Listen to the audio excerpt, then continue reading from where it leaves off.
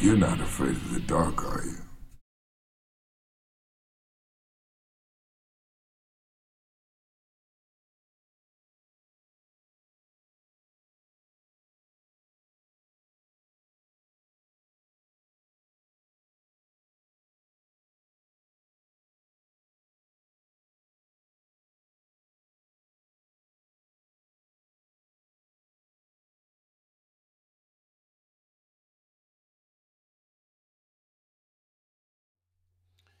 Okay, peace.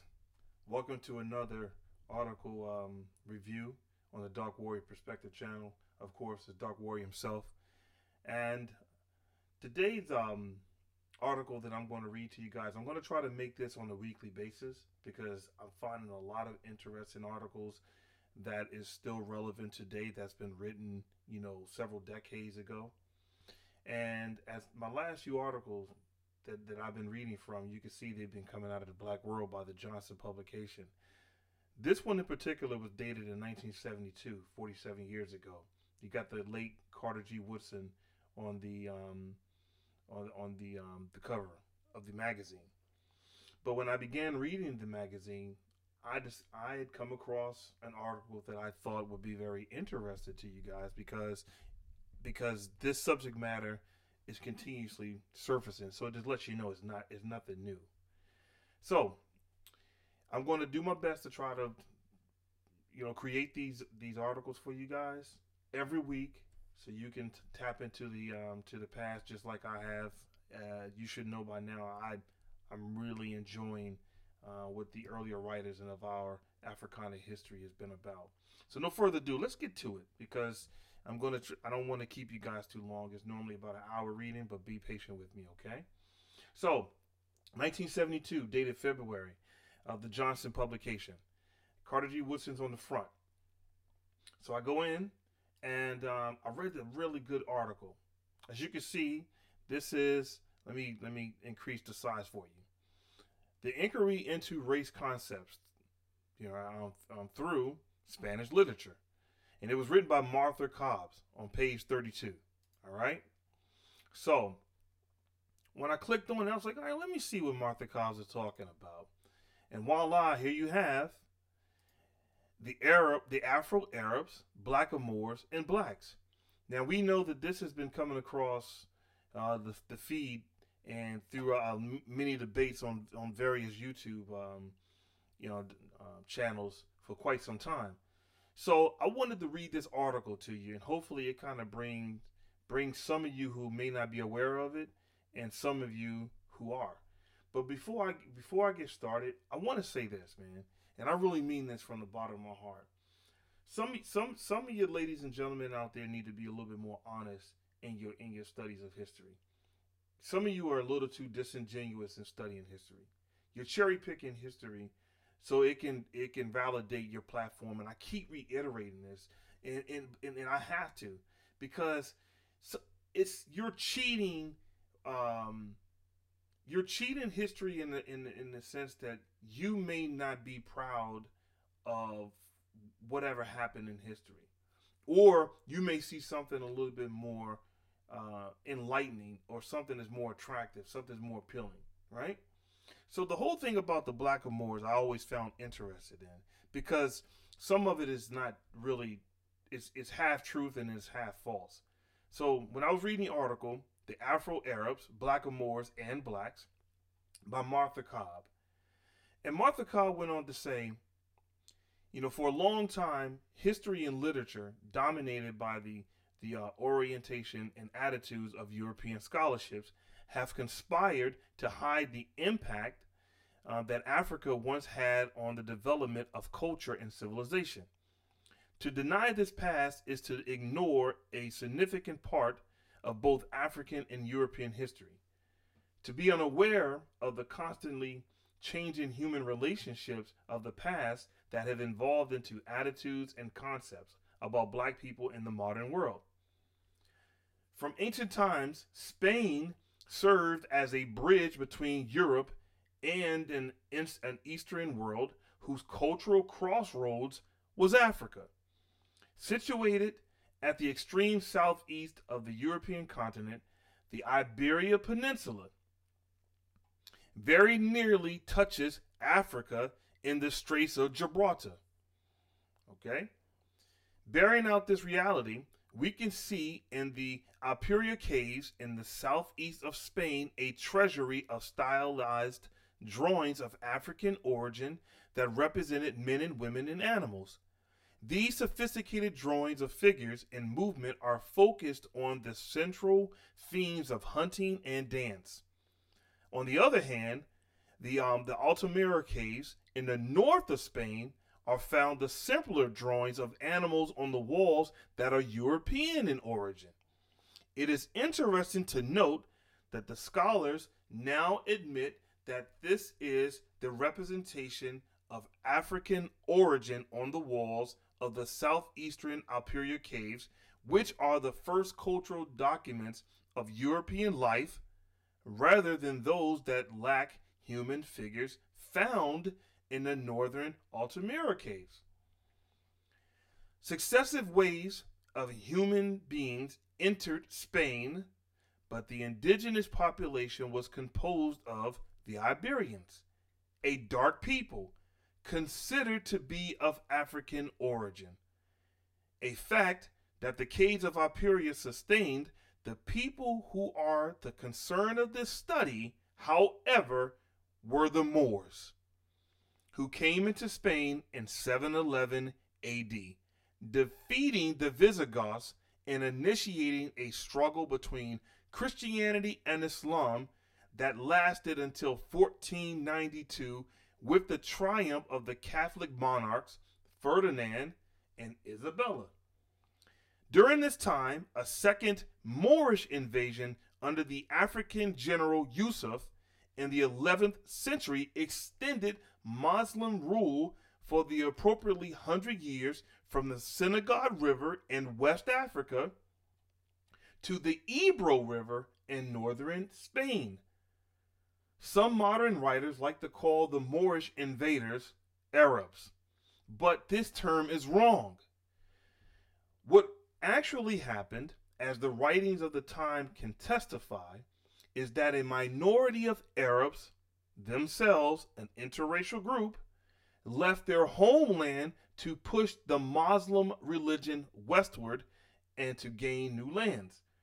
They converted the people in their path to Islam, the Mohammedan religion. Their converts were Africans, East and North Africans, Egyptians, men from the Sudan and the land of the blacks, others from the Senegal Berbers who gave their name to Senegal, and a mixture of many more, most of whom were so dark they were called Blackamoors by the Europeans. During the Moorish domination, Spaniards themselves used the term Moors, which indicates more accurately that the invaders crossed into Spain from the continent of Africa and that it was Mohammedan Africans rather than Arabs who defeated Spain.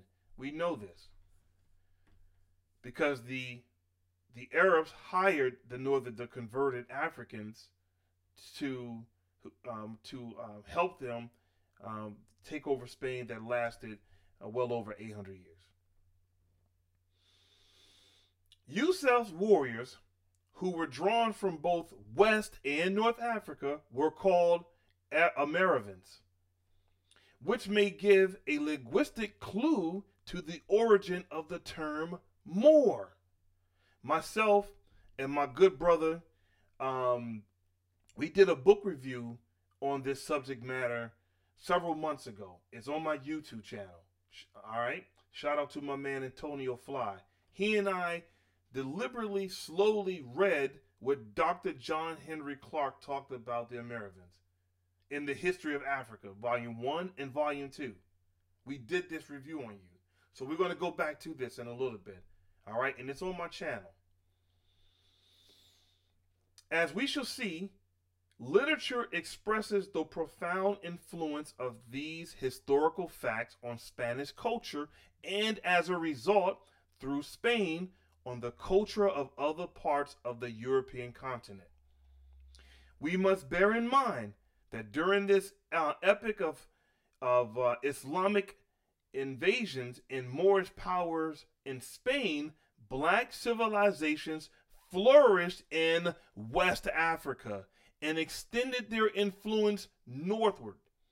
The empires of Ghana, Mali, and Songhai advanced to successive heights of civilization in Africa during the Dark Ages of medieval Europe. Between the Africans of these empires and the Islamic Arabs, there flourished a commercial, religious, and cultural interchange which included matrimony between Arab and African, and the development of education in African universities, such as Timbuktu. Why do I emphasize that? It's because some people are being disingenuous to say that, well, it was some Arabs who established Timbuktu. No, there was an interchanging of an African civilization that had already existed who were intermingling with Arabs under the umbrella of Islam, which attracted scholars from all parts of the Muslim world. So many people of the Muslim world was now going to Timbuktu because it is now a what? Islamic capital with an African foundation. Thus, the Muslims who dominated Spain were not a homogeneous people. They weren't of the same. On the contrary, to the Arabs were united the African peoples on an equal basis if they converted to Islam. Otherwise enslaved if they were conquered, as many white Europeans were enslaved during the same epoch of the same reasons. Modern studies expressed in many American textbooks have eliminated references to Africans using the word Arab as if Arabs were a pure, unmixed race, or perhaps a white race. In neither case, this is true. One of the most distinguished Afro Arabs honored and well known in the Eastern world was Antar. His full name was Antar Abib Shahad Absid. When you see the word Abin, that means the one, like the son of.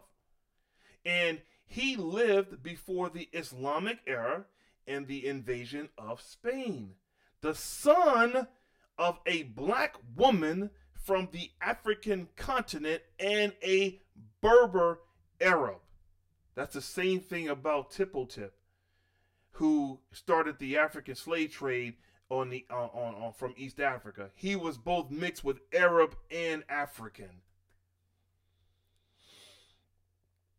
Antar was renowned as warrior, poet, and the ideal representative of a chivalric code, which, according to the legends that followed his death, he formulated his mulahwa, or praise song, which hung in the mosque at Mecca.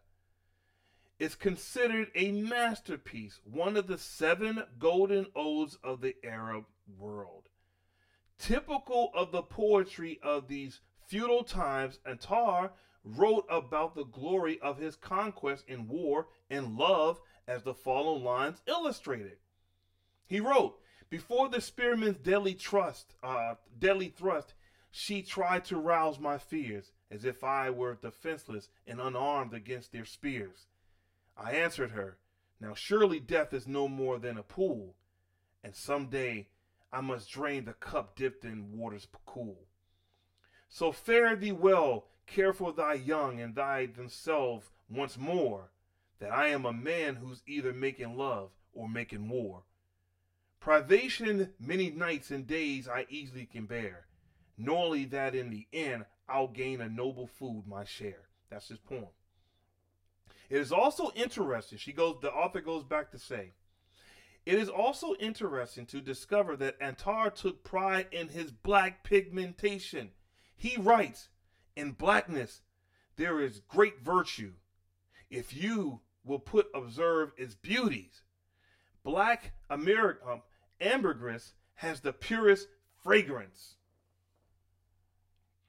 After his death in 615 AD, right, just over 100 years before the conquer of Spain, the tradition of Antar spread because of the honor according his celebrated career in writings. He was extremely intelligent.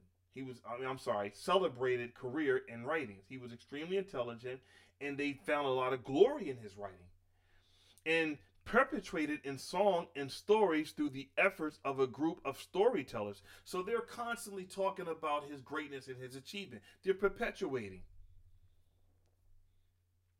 His disciples, who called themselves Antaristas, in the course of time, Antar legend and poetry flourished in the Eastern world, similar in manner to the tales of chivalry that took root at a later time in Spain and France, or the King Arthur legends in England.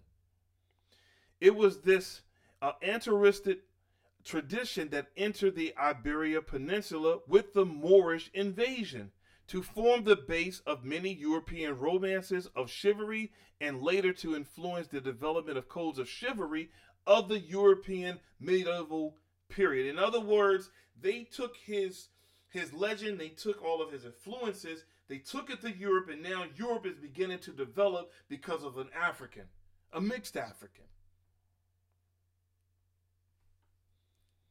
According to one scholar, the Antara was the most important of the Oriental origins, of which some of our own Christian romances of the Middle Ages were founded. We know this. We know this. And here you have this author, Joseph Freire von Heinrich Pirstall. He's German. I got to do that sometime. Von Heinrich. This is the work, and not, as is generally supposed, the Thousand of One Nights, which is the source of the stories which fill the tents and cottages in Arabia and Egypt. In this same context, he adds that the very spirit and substance of chivalry migrated with the Arabians from the east through Spain to Europe. A contemporary Spanish scholar and critic notes in his book on the Arab literature that the Antar tradition has a parallel in the cycle of stories based on the French hero Roland, and that this needs to be investigated further to verify the former's influence on the later epic poem Song of Roland. Following Antar, Islamic Arabs, who was recognized as black men, were to contribute through Spain to medieval scholarships in literature which Europeans would utilize later. For example, there were Abu Dulama ibn Duhan, a poet in the court of Baghdad in the 8th century. And it's either said to be Zerbid or Zervab, depends. Better known to his contemporaries as the Black Nightingale, who arrived in Spain in 822, where he resided at the court in Cordoba.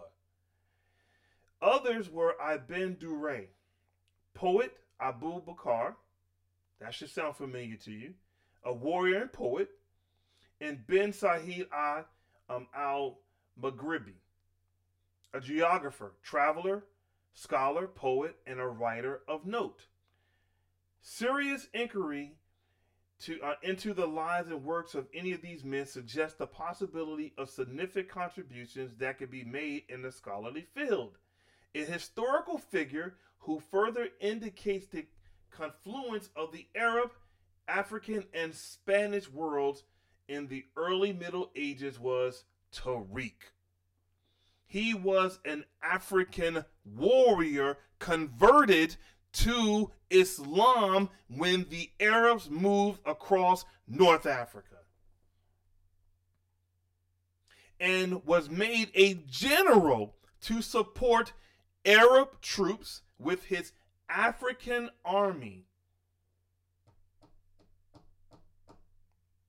The key word in all of that is converted. But we'll get to that in a little bit. When Tariq discovered the possibilities of invasion, he crossed over into Spain twice in 711, the second time in command of an army of 7,000 what? Africans that defeated the Gothic king of Spain, Rodrigo.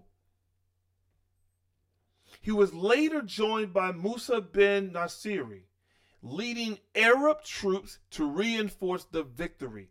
Together they pushed further into Spain, but the initial conquest belongs to Tariq and his Africans. Mons Capet, where Tariq had built an encampment and left a garrison to secure his communication with Africa, was renamed Jebel Tariq by his troops in his honor, a name which meant hill of Tariq. It was this name, Jebel Tariq, which later was transformed by the Spanish into Gibraltar. On the European continent, literature, folklore, and fine arts bear out the historical reality. The Spanish language also reflects a cultural amalgam and existed nearly 800 years. Semantricists might take note that the word for blackberry still is in use to present-day Spain is mora, feminine noun whose origin meaning is Moorish woman, in that the adjective for dark complexion. Later, evolving into the meaning of brunette is merino. That is Moorish.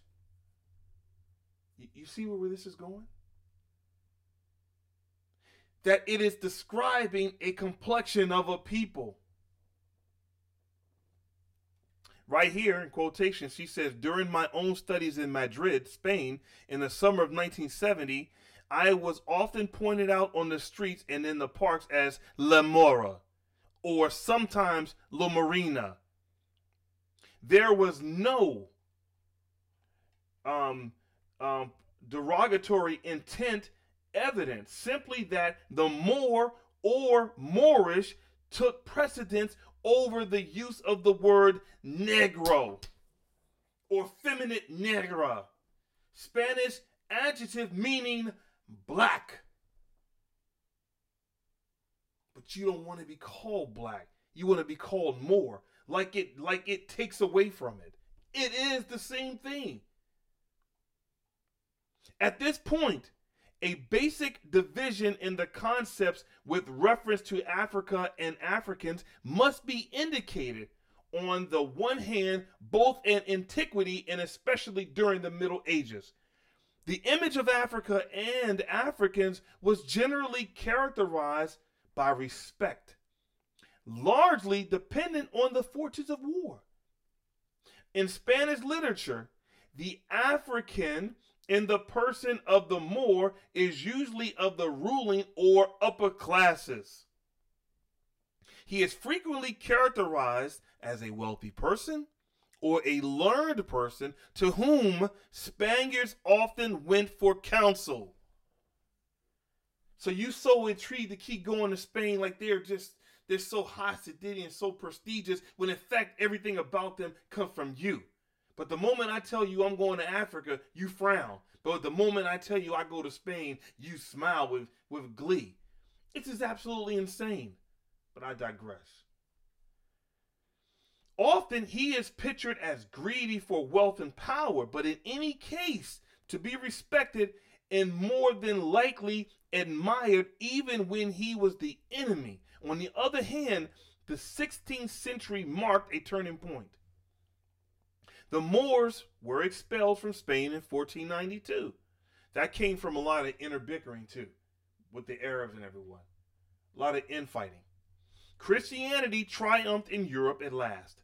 Moors folding back on African soil after their defeat en route from Spain were a major factor in the sacking and breakdown of West African empires and civilization. For Europe, the way was open for the age of discovery and exploration, initiated by Spain and Portugal. That was the result in the colonization and enslavement of Africa and opening up the Americas. As a result, the Africans and those of African descent came more and more to be depicted as what? Primitive, as savages, as slaves. Now you just finished civilizing these people. You just finished bringing music, poetry, science, means of travel, means how to cook, how to clean, and etc. They turn around, defeat you because of inner bickering. You go back to Africa. They get their selves on the road. They come together under the Christian banner, and then they go back to Africa and now start trying to call you primitive, and start trying to call you a savage, and start trying to call you a slave, and eventually begin to enslave you. When you just finished teaching them. African humanity was denied. In Western thought and literature, Africa became a curator for barbarism and backwardness, and incapable of triumphing to the ongoing evolution of world civilization. Stemming from those two concepts and using the 16th century as a dividing line, the significance of Africa and Hispanic culture becomes evident. That's why there's so much racism in Hispanic countries towards blacks. Dominican Republic, Puerto Rico, Cuba, Mexico, Peru, Brazil. The list goes on. Serving to clear away the old myths, stereotypes, and misinformation have pursued black men into the 1900s and hell now into the 2000s. Literature and the arts in Spain, as well as other European countries prior to the 16th century, substantiated the view of Africans in the elevated positions and Africa as a land that invoked both respect and curiosity. Statues of black kings and the paintings of black Madonnas can still be seen in European churches. The more noble and authoritative figure has literally counterparts of which Shakespeare's Othello and the Moors of Titus Andronicus are major examples. References to Ethiopians and their land as the land of the blacks and the symbol of learning and wealth.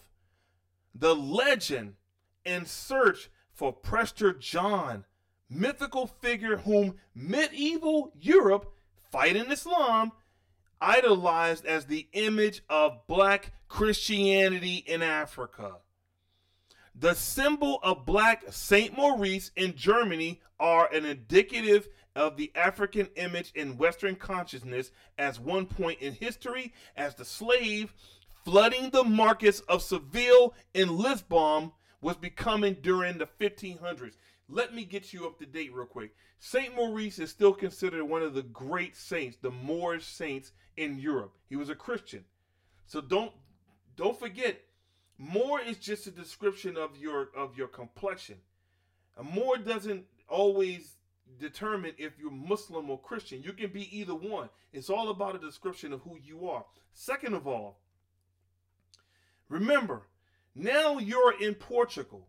Portugal is beginning to get themselves and start navigating on the west coast of Africa in the early 1400s, or 1440s. I'm sorry. They already have slaves in their markets up there. Then they began going into Africa and setting up trade and trying to establish routes. So you had both Europeans coming in with under the banner of Christianity, and now you also have people people coming from the Iberia Peninsula, and many of them was what? Sephardic Jews also. Up here on the right. A primary source for Spanish writers of Moorish themes is the work entitled Guerras Civiles de Granada by Ginés Perez de Hita. It describes the frontier wars between Moor and Christian that took place on Spanish soil. Dramatists and poets used their book as a source for the colorful Moorish romances and frontier stories that became popular in the 16th and 17th centuries as Spain looked back to her past. One chapter tells of the exploits of a black named Captain Forex, whose furious fighting gave him the reputation of being a hero in the region around Lorca. When a last forced to retreat, he burnt the fields around him and in the other ways attacked Christians who fell in great numbers or who were made slaves. In retaliation, the Christians tried to burn him alive, but according to the accounts, Black Captain Forax escaped and is said to have fled to Africa. Everybody keep fleeing to Africa. Moors, Hebrews, everybody keep going to Africa when they get in trouble. But you don't want no part of Africa. But you can't. As soon as you get in trouble, mysteriously you back in Africa though. You ain't in your own land. You ain't in Jerusalem somewhere. You in Africa though. All right. The 16th century playwright Diego de Jimenez de Encisco is one of his plays modeled a character whom he called Canary on his personality. The black warrior Forax, he called Canary on his personality, the black warrior Forax. Other Spanish writers, especially those of the 16th and 17th century, were to use similar episodes for the elaboration of the popular Moorish romances of the era. You have Margaret Sampson in her studies on El Caballero Safar, all right? And Margaret Sampson, right here in quotation, Africa and Medieval Spanish Literature. That's what she wrote. So she did a Africa and Medieval Spanish Literature is in the bulletin of December 1969. So she notes down here, page 38, beginning of page 38, that in the prose romance of the chivalry dating back to the 13th century, Africa is often referred to either geographically or mythically. In addition, the work includes didactic tales and adventure stories which confirm the authoritative position of the Moor in the society of the time. Much the same can be said for the 14th century tales written by Don Juan Manuel in his masterpiece Libro de Conde Lucanor. The author utilizes his framework of a storyteller in his case, a counselor named Padronio, who tells moral tales. Usually the Moorish protagonist now here it is, the Moorish protagonist to illustrate solutions to problems that his master, the Count Lecanor, represents to him. So he's a problem solver. The stories spin on, many of them having their base in tales brought to Spain with the Moorish invasion. Advancing to the 16th century, a different kind of black personality marked Spanish literature. Moorish leaders and warriors had been routed and expelled. Those who were left were of a lower class and called Moriscos rather than Moros. So you went from being on Moros, high and noble, to now you're Moriscos. Now you're on the bottom. You're lower class after you had fallen and ran out of Spain. They were poor agricultural laborers, indeed to work in the fields of Andalusia. They were often peddlers and vagrants who lived in their wits. A triumphant Spanish nobility learned to look down on this dark-skinned people. Of course. Furthermore, slaves from Africa were being imported into Spain in increasing numbers. So for all you Spanish people out there who wants to take so pride in being Spanish, let me just remind you how much African blood you have in you. And I'm going to be doing a video on one of them particularly really soon. Because some of you with your arrogance, tend to not forget that much of your Spanish men still had an infatuation of black flesh and vice versa. Same thing with you Italians. Cities like Seville and Granada now became accustomed to associating blackness with the inferior slave. Juan Latino stands out as a unusual representative of this new kind of black. That's why I don't understand why people are still shocked and awe about how there's still a division between black people and the Latin community.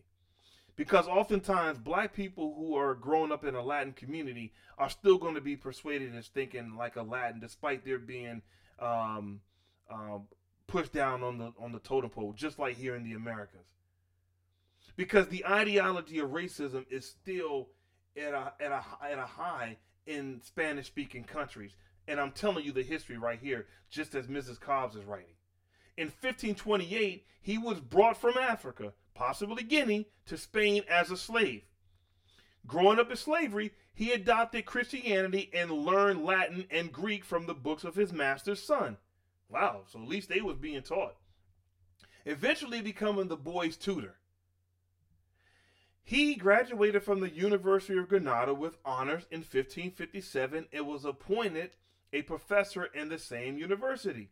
He was so outstanding in Latin that he renounced his slave name to be called himself Juan Latino. He was received with acclamation and great respect by the Spanish people throughout a long life that spanned Spain's golden age. Both Cervantes and Lope de Vega refer to him as used incidents from his life in his works. For the most part, Juan Latino expressed in his written works as a personality that was essentially Spanish in nature. Of course, it's culturally conditioned.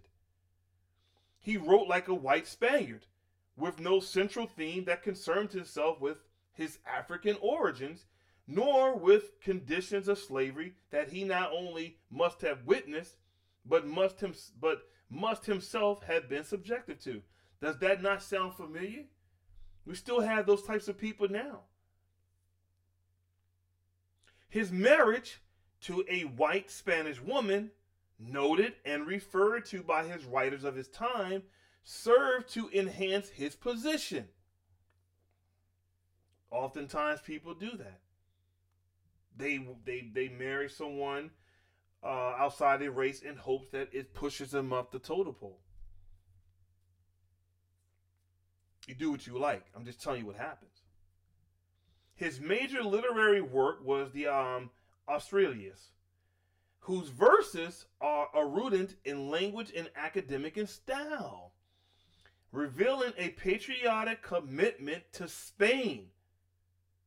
Written in Latin, this work by this ex-slave Juan Latino celebrates the Spanish victory at the Battle of Lepanto. The success of Juan Latino was achieved despite the fact that he was African.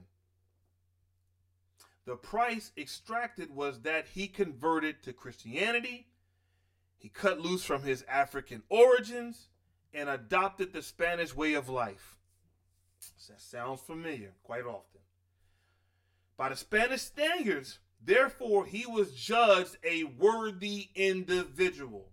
You get rid of your identity, you get rid of your culture, you get rid of your language, you get rid of your clothing, you adopt all the Eurocentric or the European ways of life, and now you are someone. Thus, the balance had tipped across Africa and in favor of Europe. The erudite Ethiopians, fierce Moorish warriors, black kings, knights, and saints, the mysterious Prester John, all who had set standards of culture and chivalry on their own terms, were disappearing from Western consciousness. Juan Latino was himself symbolic of the New Age. He was brought into Spain as a slave, and he learned to read and master the Latin language through the indulgence of his owners. And for a while, the Moor was the linger on the Spanish literature through the popular Moorish romances of the 16th and 17th centuries that were the themes of such poets and dramatists as Lope de Vega, Luis de Góngora, Francisco de Quevedo, Lope de Buendo, and others. I don't speak Spanish, so forgive me if I completely destroyed it, but I'm doing my best. Hablo español poquito. That's it. All right. His Borda de Negros, for example, exaggerates. And here it is. Go back. My man right here, Quevedo, he often expressed a duality in his concepts. Now check this out. Look what my man writes. His Borda de Negros, for an example, exaggerates and burlesque the blackness of a wedding party, the gestures and manners of the participants to the point of making fun of them. This is what your boy is writing. Juan Latino. To the point of making fun of them, ridiculing their blackness. On the other hand, in his La Hora de Todas, he expresses compassion for black slaves in his unfortunate condition. Oh, thank you very much. Góngora also demonstrates a dual point of view. He uses the speech patterns and jargon of 16th century blacks in creating images of their lower class lifestyle in some of his poetry. In other poetry, he goes back to the tradition of medieval Spain and retelling stories of interracial romances between African and Spaniard and recreating the splendor of the chivalric code upheld by noble Moor and noble Christian alike. This guy is telling you the interracial marriages between the two. Your dark-haired Spaniards, your dark-complected Spaniards. However, the effect of the Renaissance and the Age of Discovery and exploration in Europe were irreversible in literature.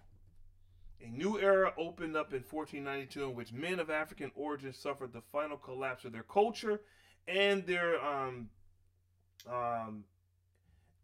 dignities of chattel enslavement, which stripped them of their rights as human beings. So literature, through early literature, through medieval literature, both by the Europe and the Spaniards, or just Europe period, was beginning to really destroy the image of the very same people that helped them get on their feet. Dr. John Henrik Clarke, you have no friends. The African, whether called Moor, Ethiopian, or black, gradually disappeared from Spanish peninsular culture. Neither art nor literature took serious note of them. Royalty occasionally made him a court pet. Slaves were sometimes elevated to positions of trust in Spanish households or artist workshops. Even more significantly, in terms of New World history, they often served as right-hand men, guides, and explorers to Spanish conquerors as they advanced through forest, jungle, and Indian territory in both South and North America. Shout out to my man, the truth historian, when he taught me about the Nino brothers. That's why when the Moors, when they show you these fancy pictures, oh well, look at this Moor head wrap standing beside George Washington. Yeah, they was brought over here as what? I just told you. They was brought over here as right-hand men, guides, and explorers. So when you see these pictures of people in their Moorish garbs, these are your explorers. They were using you for the advancement of building the North and South America. So get off of that. Estevanico is just one example, exactly, of this breed of slave upon Spaniards in America depended. Sometimes references were made to the Moors' past, but more often, 16th and 17th century literature portrayed its black element as buffoons and rascals. Spain was too occupied with setting up a slave trade for pumping wealth out of their colonies to perceive the African as anything more than a subhuman species to be exploited. To continue to trace the literary presence of Africa and Hispanic culture, interested scholars must proceed to the Americas. Spanish American culture reveals that the African way of life found expression in folklore, in the centrism of African religious practices with the Catholic Church, in music and in dance. Listen, Spanish American culture reveals that the African way of life found expression in folklore. And they combined it with what? Catholic Church and music and dance and language. All of which would flower ultimately in the expression of black poetry of the Caribbean in the 1920s.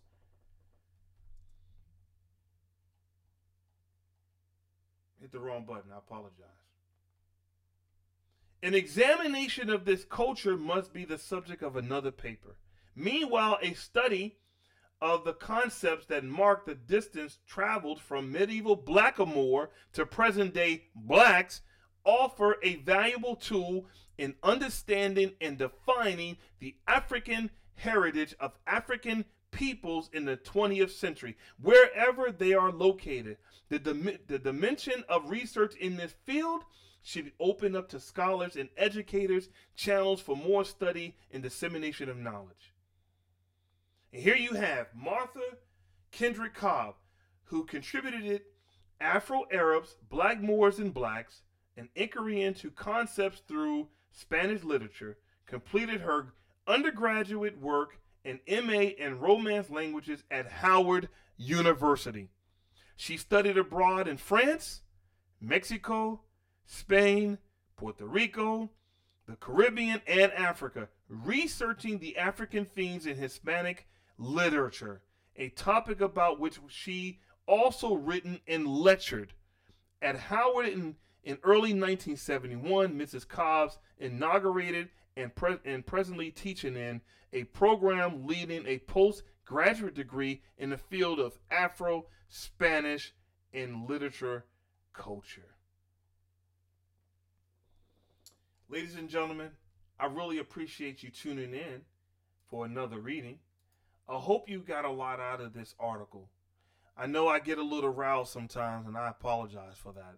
But it's disgusting to see some people out there are really disingenuous in who they are. They don't want to admit their origins. They want to be anything except for who they are as African people.